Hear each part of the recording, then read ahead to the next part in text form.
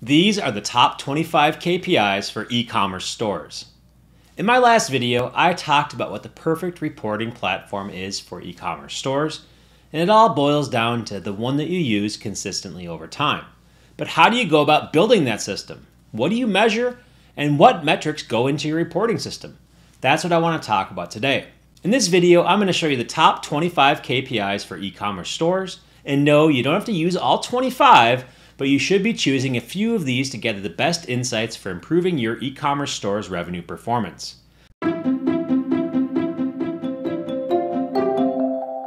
Okay, let's start with KPIs from your business strategy. Things like profit per customer. You might want to focus on how much profit you generate per customer. What about gross margins on sales? What if your key performance indicator were the amount of margin you get on each sale? Sales forecasting by month. What's our revenue projection for the upcoming month or for the rest of the year? Inventory projections, which are somewhat related to that as well. And then finally, a profit and loss analysis. What are you targeting for profit and loss? Now, any one of these KPIs is part of the strategy that you set up for your company, and it's something that'll guide everything you do moving forward. And so frankly, in some ways, if you don't have a strategy in place and you don't know what you want to do as far as things like profit and loss analysis, or even revenue per customer or profit per customer, then the rest of this doesn't matter. So you definitely want to choose at least one from this column, and you definitely want to have a strategy in place before you go about trying to get data from other systems. Okay, let's talk about data from other systems though. What KPIs can you pull from your e-commerce platform? What about overall revenue by day, week, month, or year? Product revenue, revenue broken down by specific products. What about product categories? Customer loyalty, subscription revenue and analytics around your subscriptions, and even coupon usage and average discounts. Maybe one of your targets is to reduce the amount of coupons you use or reduce repeat offenders of using coupons so that you can have a higher average order value for your customers.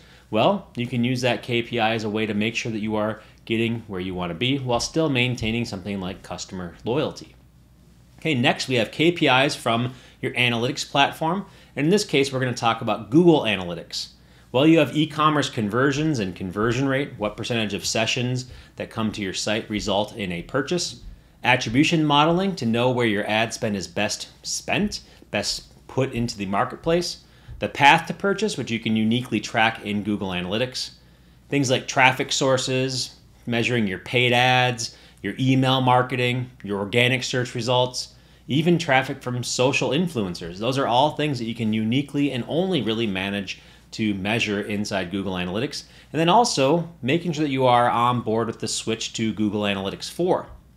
Then our final quadrant, we're going to talk about our KPIs from your advertising platform reports or any way that you are driving traffic to your site. So what KPIs can you pull out of your ad platforms?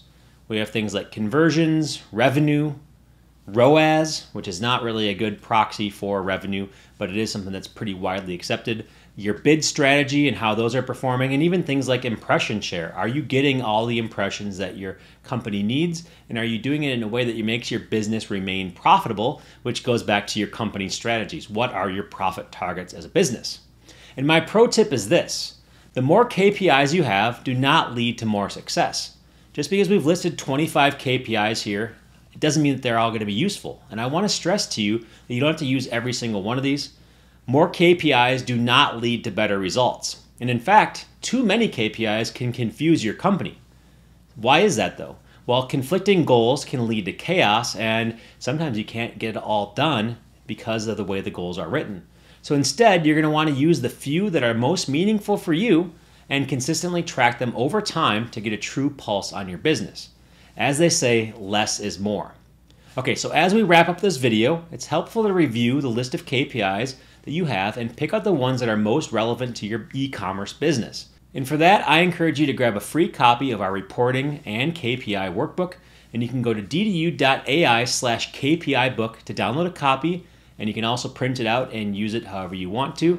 And finally, in our next video, we're going to talk about the perfect e-commerce reporting system, what it looks like, and how it's supposed to help you.